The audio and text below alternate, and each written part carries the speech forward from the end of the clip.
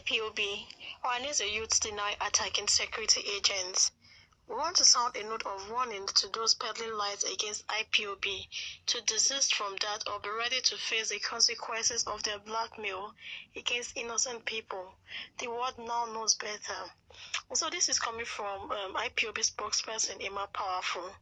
But you see, what really surprises me is that these people that keep pointing fingers to IPOB member in this country, have failed to realize that this IPOB have come, to help every one of them.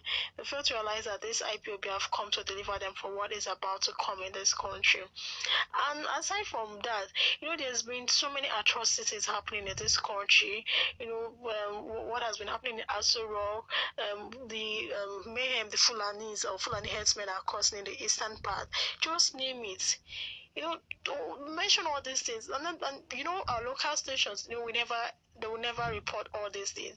And now, thank God for Mazi Nnamdi Kanu through Radio Biafra, we've come to realize what has been happening in this country, and that's the more reason, our government prescribed IPOB because of their truthfulness. They were prescribed because of their truthfulness, so the world will see them as people that are bad. But thank God, God's hand is in this. Now, instead of the world seeing them as people that are bad, they've come to realize that IPOB is fighting a good cause. You understand? They know IPOB is fighting a good cause. They are fighting for the freedom of every one of us in this country. So, in my path, also went ahead, also stated that those people pending rumor of IPOB involvement in the guerrilla attack to focus on seeing the barbaric massacre of innocent people by the bloodthirsty herdsmen and bandits and do something about it. Exactly what it should be. You can't, possibly leave the herdsmen clean and terrorizing the people, and start pointing fingers to those fighting for their freedom.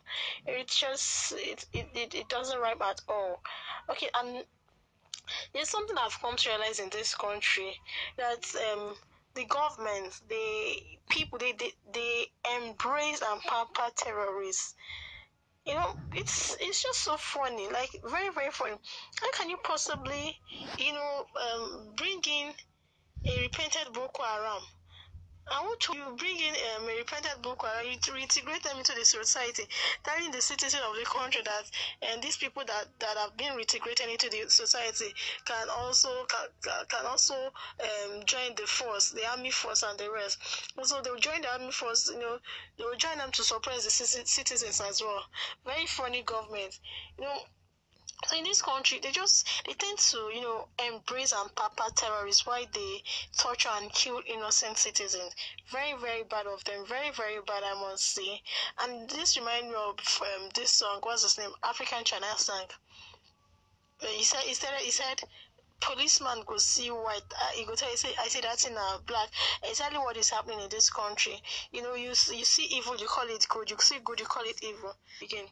And so, fams, that's what we have for you today. Kindly, share your comments. Let's interact.